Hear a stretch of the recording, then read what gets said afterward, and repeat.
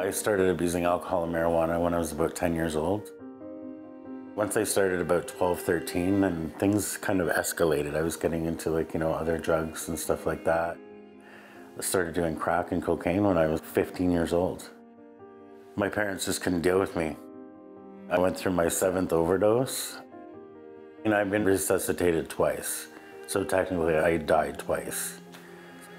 About a year ago I knew I needed help, and I told my family.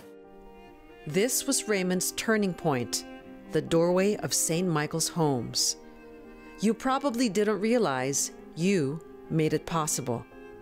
St. Michael's Homes is funded by donors to share life like you. This is what God did with your gift.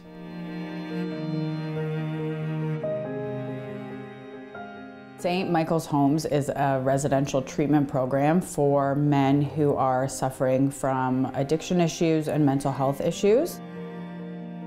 Raymond lived here in the treatment center for 90 days. At first it was a huge adjustment. It was intense. After the first month I got more comfortable. The counselors were great. It didn't matter if they were busy, if you needed to talk to somebody right now, they would drop everything. There's a sense of understanding. Yesterday was my 6-month mark of sobriety, which it's an amazing feeling. And just good things are happening. I've got great housing, I'm going back to school. My hopes are endless now compared to what they were a year ago. I don't think anyone is a lost cause. We see a lot of men complete, move into housing, get their own place, find a job. So we do see a lot of that success here.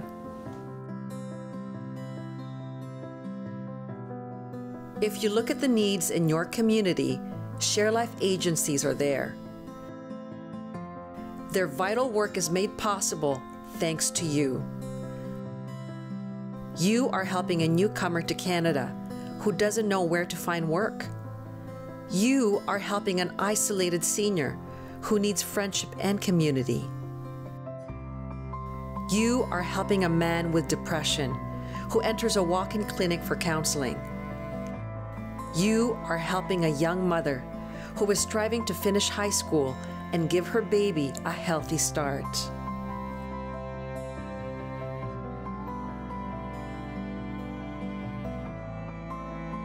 Addiction affects brothers and fathers and sons. You don't know if or when it could happen to you or someone in your family.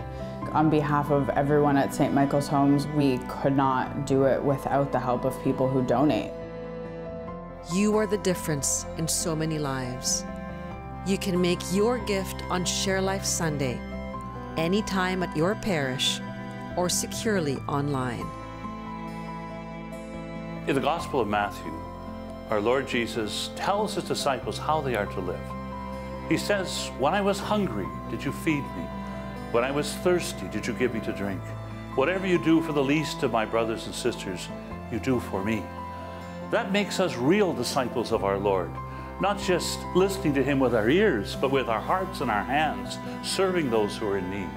And in this diocese, the way in which we do that most effectively is through ShareLife. I urge you generously to donate to ShareLife so that we can really be disciples of our Lord Jesus.